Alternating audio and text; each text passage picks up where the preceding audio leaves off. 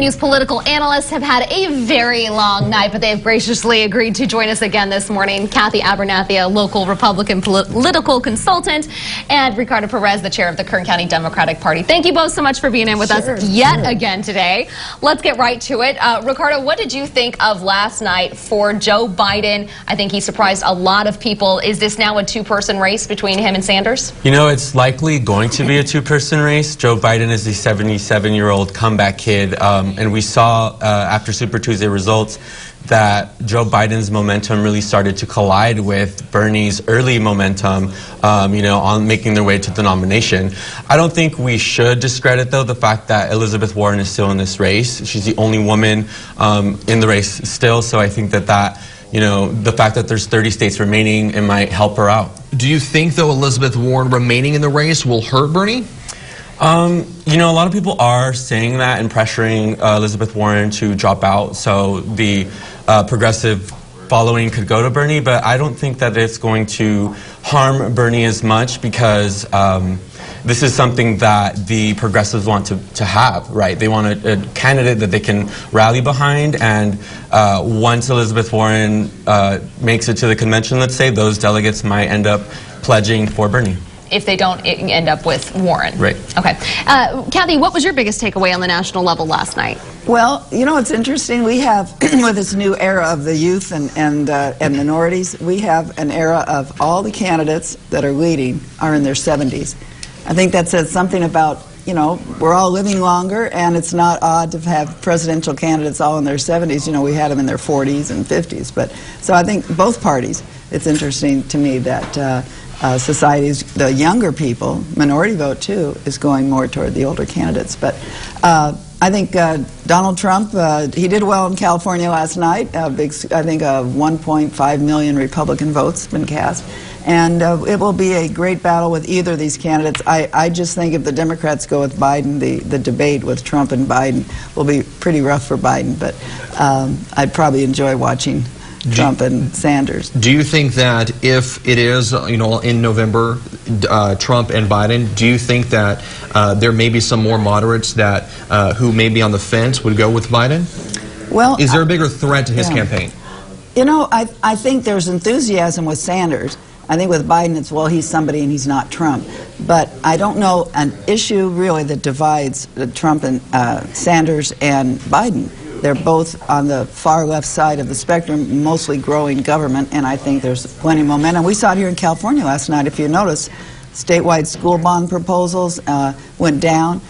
People are just a little tired of being constantly hit up for more and more government spending. So I think either way, I think Trump can really maximize on that. Let's bring it back here at home and talk about some local races. Last night on 17 News at 5, you both said one of the local races you were most interested in was that 4th District Supervisor race. What did you think of the outcome so far? Emilio Huerta was just on with us. He is behind right now incumbent David Couch. He says he's not giving up just yet, but his chances aren't looking great this morning.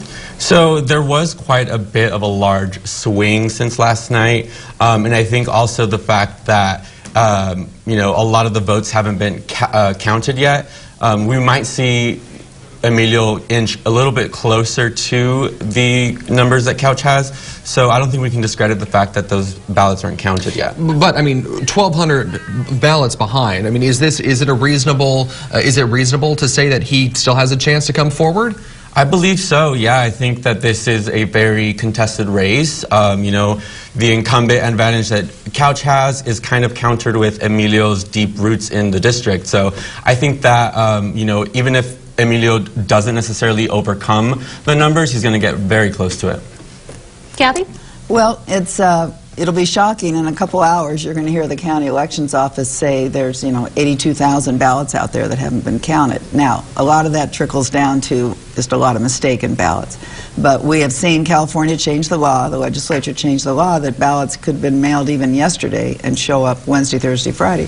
So those numbers we don't know. So Couch has a nice lead, but there could be a whole lot of ballots out there that haven't been touched. Again, 1,264 ballots. That's the gap there. So like you said, there's still a lot of votes to talk about. Let's also talk about the 21st Congressional District, because again, this is something that is interesting to a lot of people as well. You have incumbent T.J. Cox, who of course won the general election last November, or in 2018, but he also lost the primary in June 2018 against then David Valadao.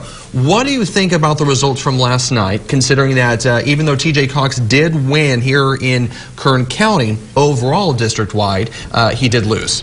So I think that it's essentially two different electorates voting. A lot less people come out to vote for the primary than they do in the general. So I still think that T.J. Cox might be able to pull off the win and remain seated in the general. Is T.J. in trouble? I don't think he's in trouble, no.